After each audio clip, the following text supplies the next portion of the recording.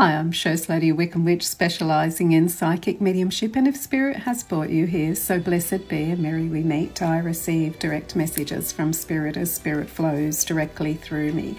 And today I thought I'd talk a little bit about and give some clarity around. I've been asked so many times, whether it's on a live or whether it's an in-person reading, you know, are my loved ones in Spirit okay? If you've lost a partner or a parent or a child or an aunt or an uncle, whoever it is, or a baby into Spirit, or an animal into Spirit, and they've had perhaps not, it could be a tragic passing, or it could be a cancer, or it could be any of those things, painful deaths here on this plane, and I'm asked, are they okay? Are they okay, Cher, in Spirit?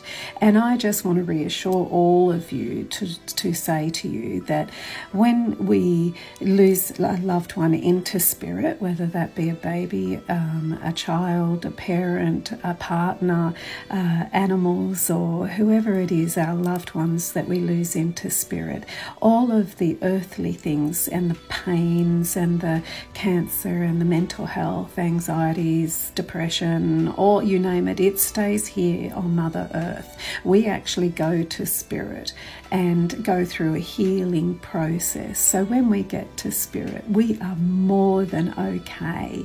We are so fabulous up there, let me tell you. It is like nothing else on this earthly plane here.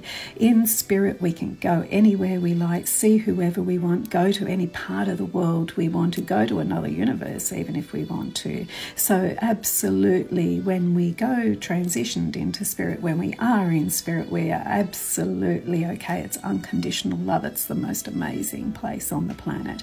If you're not receiving messages from your loved one in Spirit, whether it be, in heavens forbid, it's a child or a parent or a partner, it could be in your grief that we sometimes miss those messages. And if you are a certain way along in your grief and you're wanting to reach out to a medium, then certainly reach out to a medium, spend the money and invest in you, so that gives you some peace to know that your loved one's at peace. And whether you spend 100, 200, 300, 400, whatever it is, on a good medium, make sure that you choose a good medium. Don't just ask those questions on a live from a medium for free. Actually invest the time and money in you, because you're worth it and your loved ones in Spirit are absolutely worth it.